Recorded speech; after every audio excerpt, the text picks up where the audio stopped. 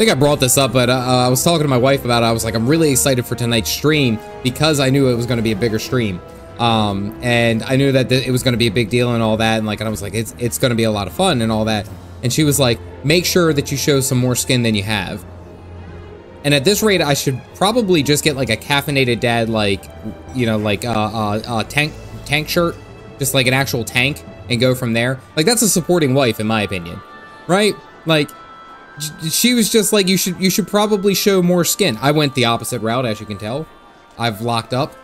Get the deep V. Get the Limsa Lumensa deep V, the one that's like all the way down to the center. Like, she.